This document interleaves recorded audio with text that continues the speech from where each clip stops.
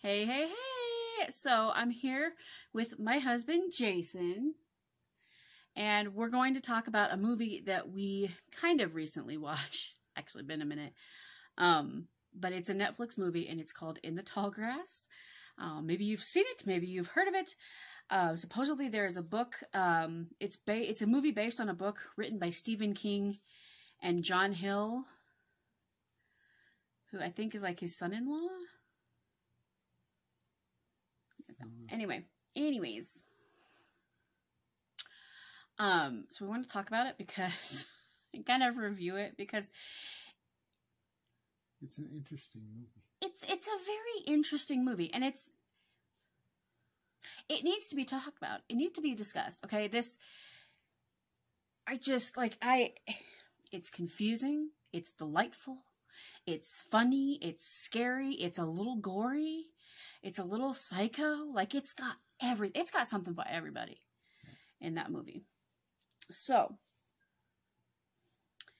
the movie is basically about hair keeps getting in my eyes. This brother and sister. It starts out and they're driving down this highway and you don't know why. And then you find out that they're basically driving somewhere so that she's pregnant and she's going to give her baby up for adoption. Because the baby's father isn't involved, doesn't want to be involved, whatever happened. They broke up, whatever happened. So they're driving to that town. Did she get tired or have to use the bathroom? They pulled over to the side of the road? Or did he have to go to the bathroom? I think she got sick.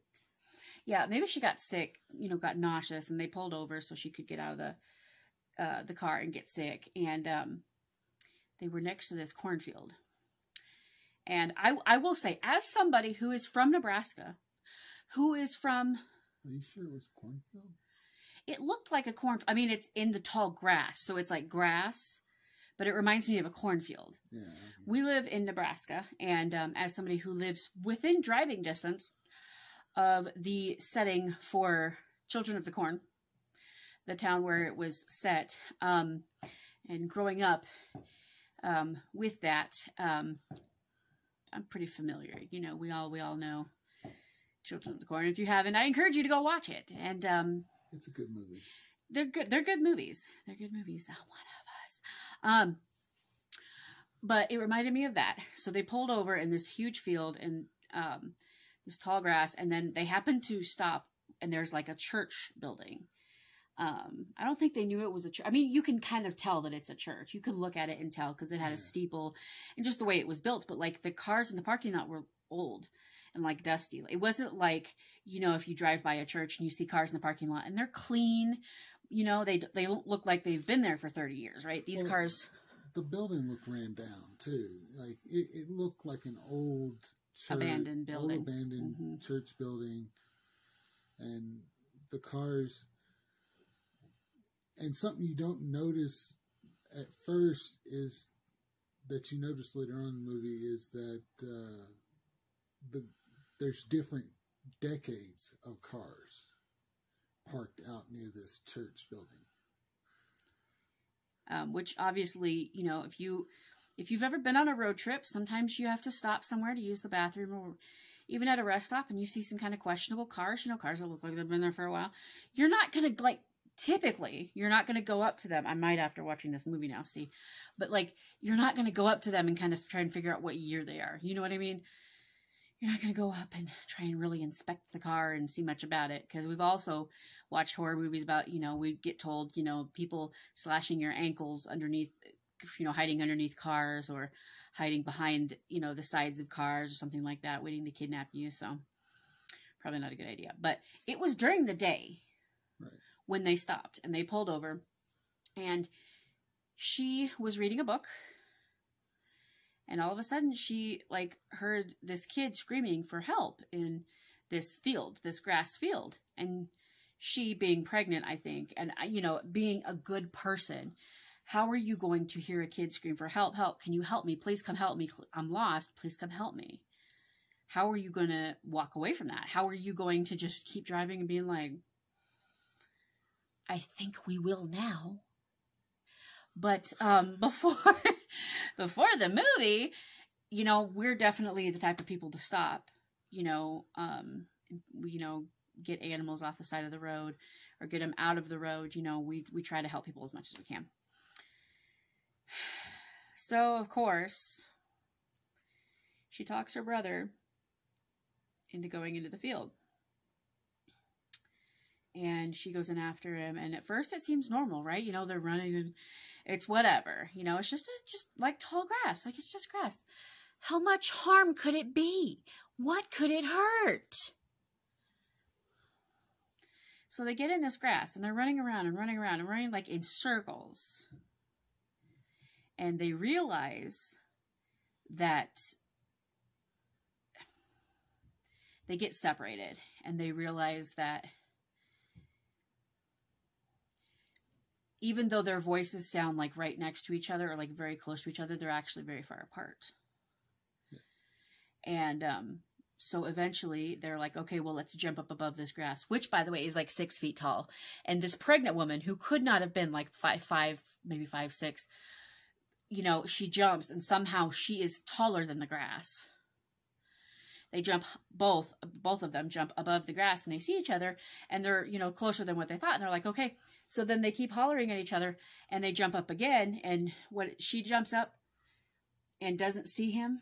Yeah. And they were like talking to each other, like, okay, let's jump again. And they were talking while they were jumping, and she jumps and doesn't see him. And I think at that point, that's when she kind of realized they done fucked up. No, that this grass was not your typical grass. Okay. The story continues. They're in the grass. They eventually do stumble upon the boy that they heard crawling for help. And well, the brother stumbles upon the boy. The brother stumbles upon the boy, and then the sister runs into a grown man. Well, he runs into her. She is kind of staying in one place because she's pregnant. Like, she's, you know, it's hot out. Like, she starts to feel nauseous. Like, whatever. I think if you're a mama, you know that. But he finds her, and he's like, it's okay. Like, you know, we're just trying to find our son. And then they realize that that's the kid's dad. And they're like, oh my gosh, like, how long have you been looking? And they, of course, they don't know. Right.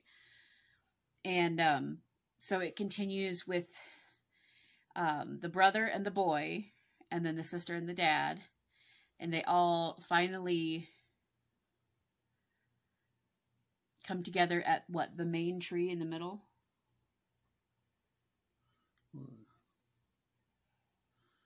I know the brother and the boy end up getting to the middle where I thought it was a rock. Yeah, it's a rock. No, it's not a tree. It's a rock.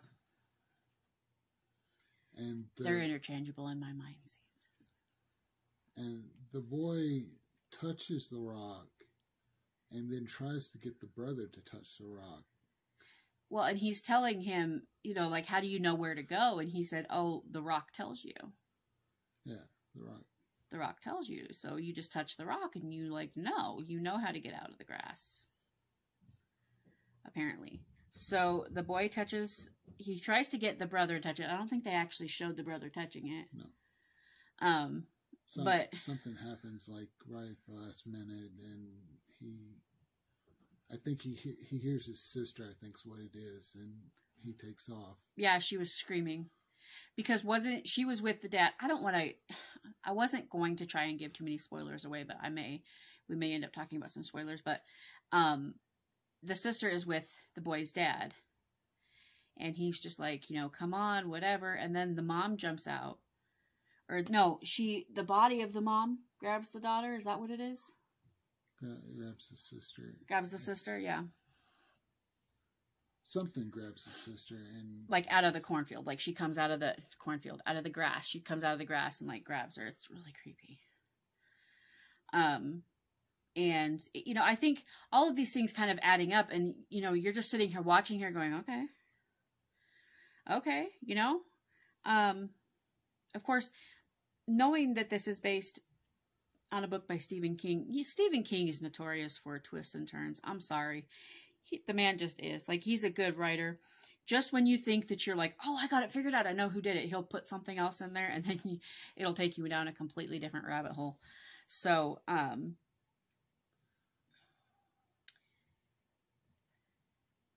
but then the brother goes running after the sister, and then it cuts away from them and cuts to this guy driving. Was he driving a truck? Something like that. Yeah, driving a truck, and I have a hard time remembering. Well, he's driving down the same highway that the brother and sister were driving down, and he's kind of, he sees this church, and he sees their vehicle, and he's like,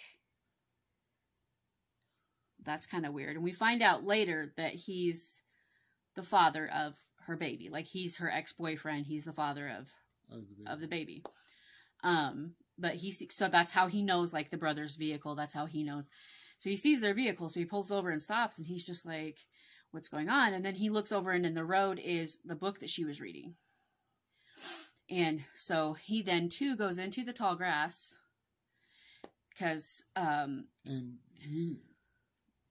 you can tell, like, he goes over to the car, and the sandwich that she was eating that made her sick.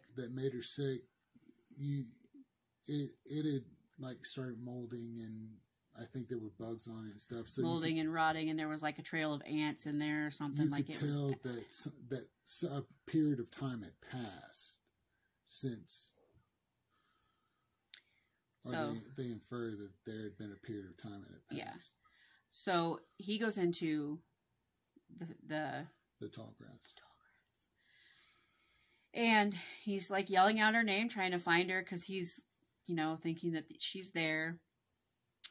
And the movie, at this point, now you have the brother, the sister, the little boy's dad, a small portion of the little boy's mom, right? Very, very tiny, small part did she play.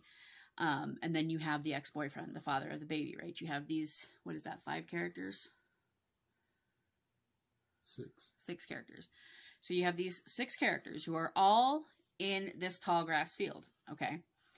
And there is one time that the brother is being chased by the father of the boy who has touched the rock, and he has become, like, obsessed with the rock.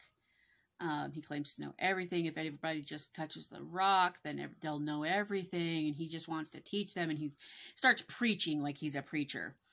And the brother's like, you're crazy, we're running away. And then he starts running away. The father chases him, and he ends up tripping over something and landing on the ground. And the camera kind of pans over, and you can see like a skeleton. And then it pans over a little bit more, and you can see like another skeleton. And it's kind of like things are happening in the same spot that they had before. And one thing that's recurrent, I think, that we didn't mention is that the little boy told them dead things don't move. Yeah. Dead things don't move. So the grass doesn't move where dead things are. Which they don't understand at first. But, when she was walking with the dad, the first time she had looked down and saw like his wife's purse, and it was kind of like scattered, and her IDs, and it looked like a struggle had taken place. So obviously she was nervous to go with him. And now he had touched the rock. He's becoming this preacher psycho. And I'm going to end it real quick here. I'm going to start part 2. Okay, we're back. Sorry. I wanted to break it up so that when I upload it, my phone doesn't like super long videos. Okay, it just doesn't. All right. So basically, as soon as the father of the son, whose name is Tobin, starts becoming like a psychotic preacher, like a cult leader, like very Jim Jonesy, okay? Preaching about the rock is your savior. The rock knows everything. Just give everything to the rock. Sacrifice to the rock. Sacrifice yourself to the rock. Whatever. they all realize that they need to get out, and the brother and sister are joined by her ex-boyfriend, who, you know, and which obviously three brains are better than one, and then they have the little boy with them. Tobin's with them, isn't he? I think so. Because the mom, like Tobin's mom, really, she's only in like a handful of scenes. But then they start running, and they're running through this field, and they see a building that they had actually saw on when they were driving before they had stopped. It's like an old bowling alley or something, and they saw it. It was like an old abandoned bowling alley, and they actually find that in the tall grass. So that kind of tells you where they are in accordance to where the road is, right? So you think, oh, well, there's that, so they can just easily cross the road.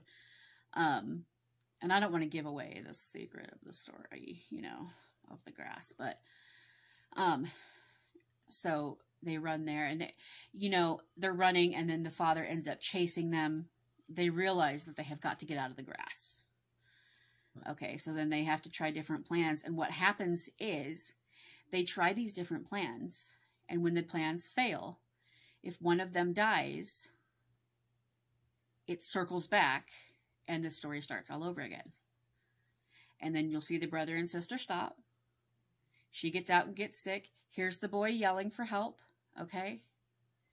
Convinces him to stop, so they stop. And at a certain point, it shows how Tobin got there. And how he got there was his parents had pulled over. Had they pulled over into the church parking lot? I think to pee, or just for like, you know, when you're traveling with kids, sometimes you pull over for a potty break, sometimes you pull over to kind of get meals together, whatever, right? They pulled over for some reason. And I think it was to walk the dog, too, maybe to give the dog a potty break. Maybe. But Tobin, I think it was Tobin that heard a man yelling in the tall grass. Yelling in the tall grass, yeah. Saying, help me, you know, is anyone there? Can anyone hear me? And so he says, Mom and Dad, you know, I can hear this guy yelling, you know, and the parents, of course, are like, well, we can't just leave. So they take their son and their dog, and of course they enter into the tall grass. That's how they end up in there. And it leads you into, and it's basically, at that point, you realize it's a circular line of events, right?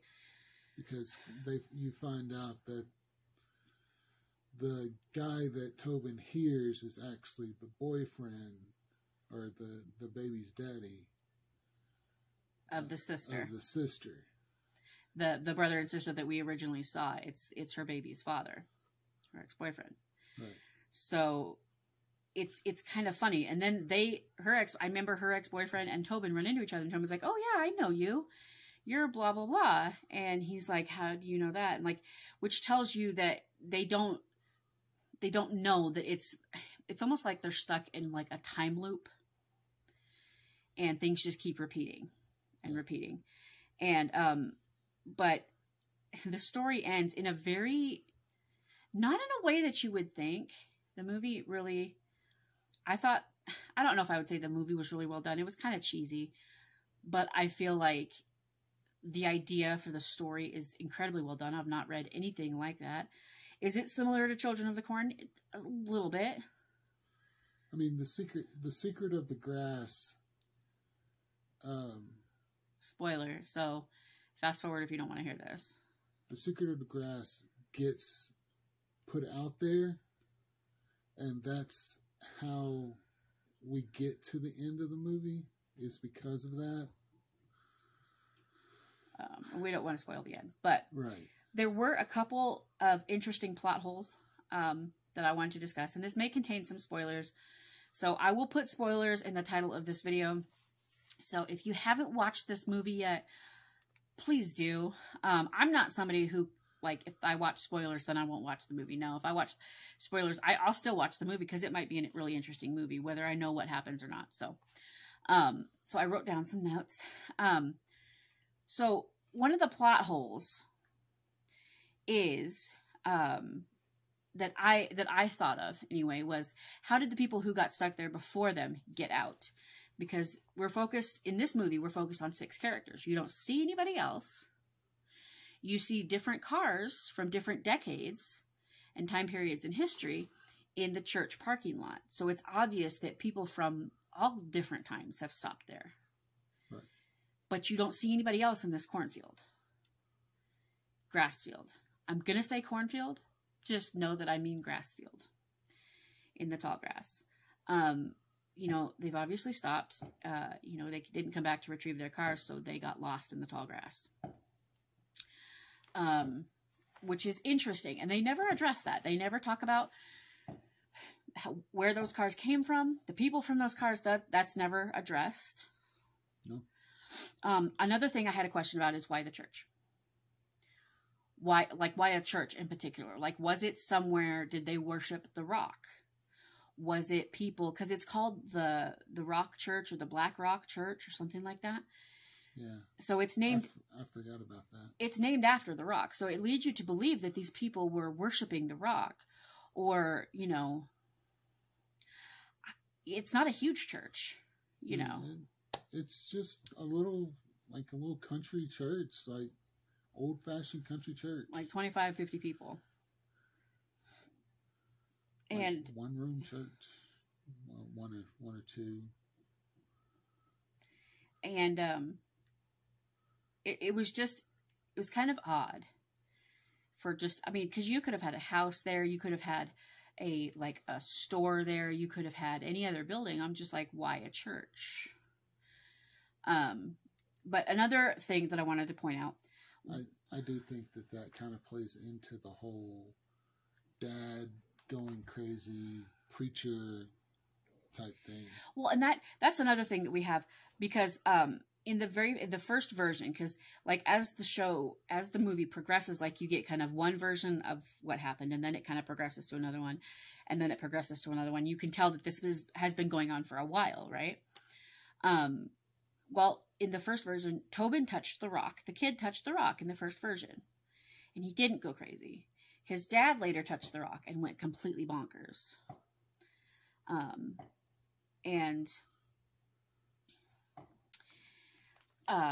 don't want to say this next part of that sentence, but even though later on he tries to stop Travis, which is the brother, from touching the rock. And he tells him that if you touch the rock, you'll be stuck here forever. It'll have you forever. So we get from the dad touching the rock and going crazy that if you touch the rock, you'll go insane. But Tobin touches it and nothing happens. And he's just like normal. And then he tries to stop Travis from touching the rock. No, Travis is the boyfriend. Yeah, Travis is the boyfriend. Is the ex-boyfriend, not the brother. Sorry. Travis is the ex-boyfriend who later on in the movie he ends up touching the rock to try and figure out how to get everybody out of there. He's basically willing to risk himself to save everybody else, kind of a thing. So, you know, he tells Travis he'll be stuck there forever, but yet Tobin wasn't. Hang on, it's gonna stop.